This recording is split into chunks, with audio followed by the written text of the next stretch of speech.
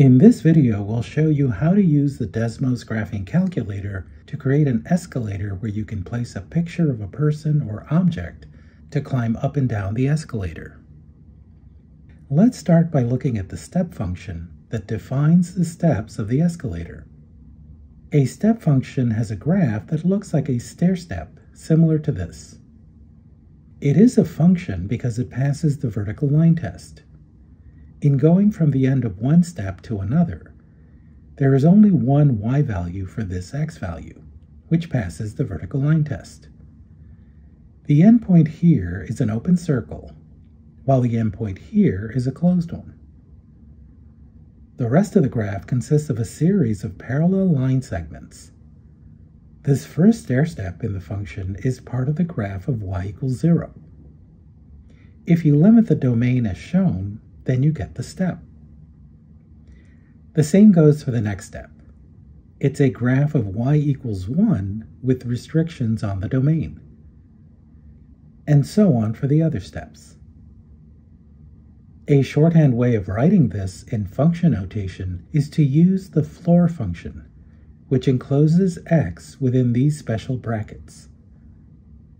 This is how the floor function works. For each input value of x, round down to the nearest integer. So for x values between 0 and 1, but not including 1, the output value rounds down to 0. And this creates the first step in our stair step.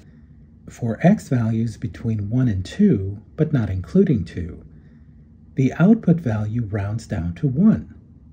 And this creates the second step in our stair step. If you continue in this way, you end up creating the other stair steps. Now you see why the brackets surrounding x only have the lower piece.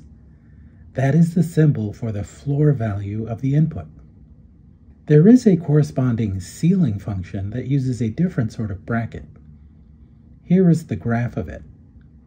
With the ceiling function, the input value is rounded up to the next integer value. Both the ceiling and floor functions can be used to generate step functions. We'll later describe how graphing calculators like Desmos have specific function names for these functions. For now, we'll be using a floor function. To make the step function look more like a stair step, use a linear function for the diagonal. Here's a graph of y equals x. We now just need to shift the linear function horizontally by 1 unit. Here is the adjusted equation and updated graph. See how the graph of the linear function aligns with the step function to form a kind of staircase?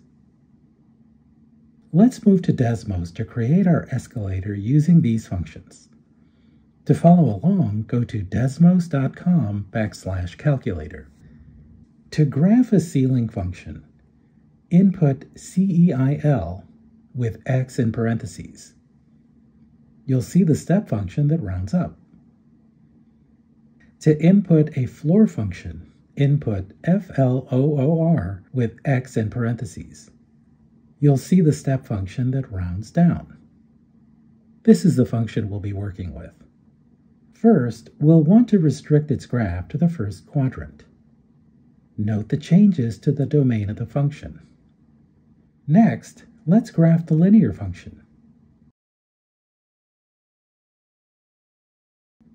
We now have our staircase. But how can we turn it into an escalator that moves?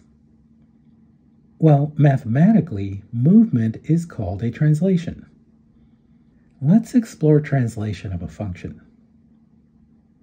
Suppose the graph of a function, f of x, looks like this.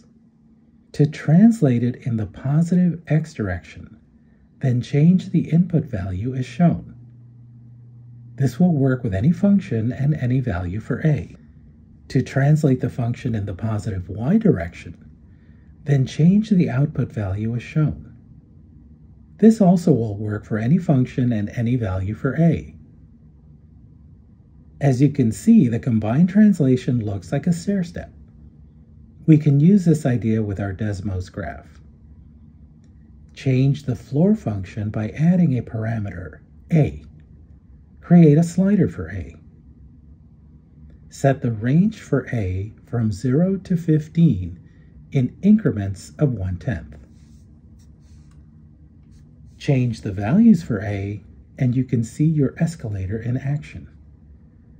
If you press the play button next to the slider, you'll have your escalator move up and down continuously. As a final touch, let's add a picture and put it on the bottom step of the escalator. We'll be importing a clip art picture of Santa Claus, but you can use any image you want. To import the image, click on the plus sign and select Image. When the image is imported, you can resize it. Don't worry about moving it to a position. We'll do that mathematically. Click on the image metadata. Look for where it says Center. Change the coordinates to what you see here.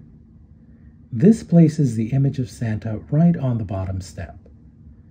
Adjust the coordinates if you need to, but make sure you include the A variable for both the X and Y coordinates. Now, when you press the play on the slider, you'll see Santa go up and down the escalator.